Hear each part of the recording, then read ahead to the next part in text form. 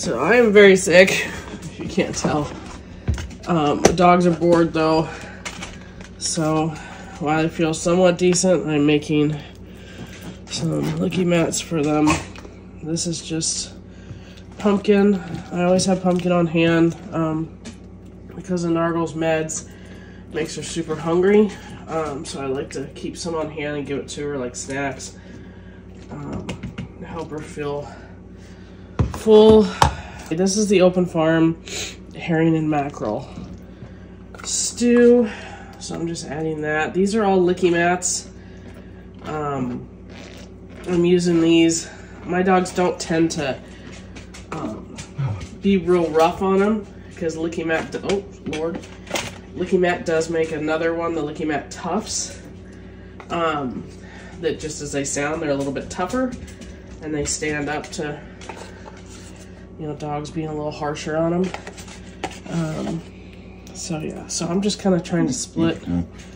I know you're hungry, Nargles. Trying to kind of split this up between everybody. Give them something to do for a while. This is from Farm I'm a huge Farmhounds fan. This is turkey skin. I'll probably use that piece there. It's just dehydrated turkey skin, and I just give them a couple little pieces. I don't know why. I'm like, I should film this, show people what I do. When dogs are bored, I don't feel good.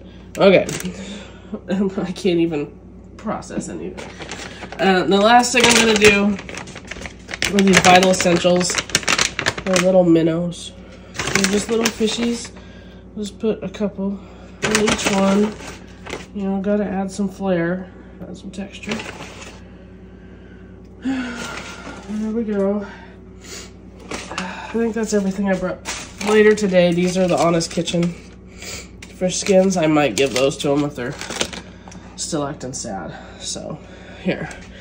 Let's feed them. There's Nargles. And I don't really have a rhyme or a reason to who gets what. Like, if they get a certain kind of LickiMat, you know, the green one versus the orange one. Not really. Watch out, buddy. There you go, Tipper. Okay. So that should keep them happy for a little while. Well, I go lay on the couch and sit around with Mr. NyQuil. Hi, baby. What you doing?